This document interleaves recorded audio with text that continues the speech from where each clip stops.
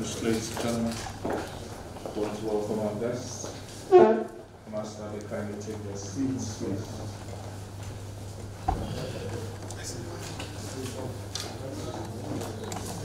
By the souls of the first Indigenous Governor of Udom State and the leader of Partner, Air Commodore Udom, and the State Chairman of the PDP of Udom State, Honorable Udom, rest in perfect peace. Amen.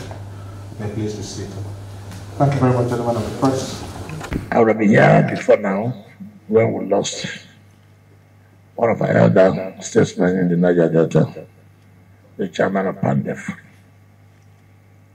which was very painful to all of us.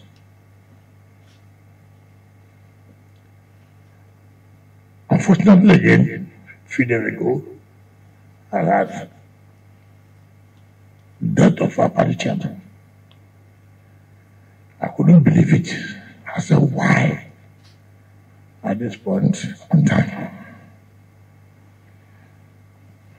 I said, look, we've lost the PANDEF chairman. We've also lost our own party chairman, who was just recently elected. But again, as Christians, there's nothing we can do. God does not give notice. If God gives notice, we would have prepared. But because there's no notice, nobody knows when it will happen. As Christians, He gives, He takes action. There's nothing you can do. I know how painful it is. I know what you are passed through this period of losing two great people at the same time. It's not easy. Let nobody praise it happens to you. Let nobody praise it that it happens to you. So I'm touched. And I said, look, I have to come and condole and come and tell my friend that what affects you affects me.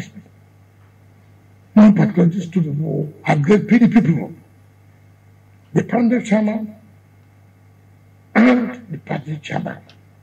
So fortunate. So as Rivers people, we're all Niger Delta states. We share the same problems. We share the same problems. So if anything happens to Udom State, it also affects Rivers State. Because at the end of the day, we have lost a voice. We have lost a voice, whether anybody likes it or not. So I have come here with some the delegation sent by Rivers people to come and commiserate and condole him and the people of Udom State. And to say that, look, I know the problem you carry. Sometimes the family never prepared. He was my DG for both first term and second term. So for somebody who had been your Director General for first and second term, you know the man must have proven that high level of loyalty and integrity. If he doesn't count, says he loves you in front, know that he loves you all around, both in front of you and behind you. What he doesn't say in front of you, he will never say behind you. He was that man of that level of integrity, character, and that kind of personality. And you could see even in the South, he doesn't have that wall of discrimination amongst him at all. If something happens to any state in the South, he will just tell you he's going. And before you know it, he's in that state. So I really want to thank the governors of the Niger Delta who have been calling since that time. All of you have called. All the governors of the Niger Delta, they've called. My brother, these two guys were great guys. In fact, my party chairman, when they are introducing him, they used to call him Mr. Loyalty. He was that loyal to our party. He has served the party at the national level. He has served the party, started serving the party at state level. If you want any divination for loyalty, just look for Honorable Udom.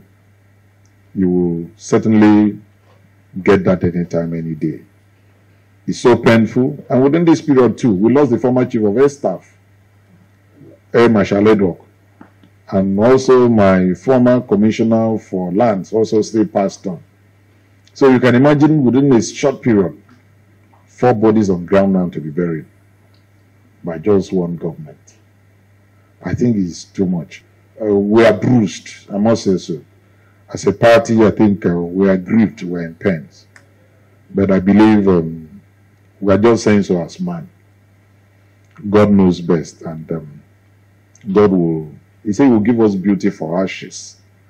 That's what we are holding on to. So we are trying to encourage ourselves. We really want to thank you and your team. We also use this opportunity to also plead with all our states within the region, at least, if they can join us on 6th of February to bury our PANDEF chairman. I really want to thank all your members. You've been a brother. When you have a brother at a trying time, you know you have a brother. It's a trying moment for us, but I'm sure we'll overcome. So I really want to thank you and thank all those who have called us, those who would have loved to be here who couldn't make it here. May the God of heaven console us all and stay and keep us. And may this never happen to any of our states any longer.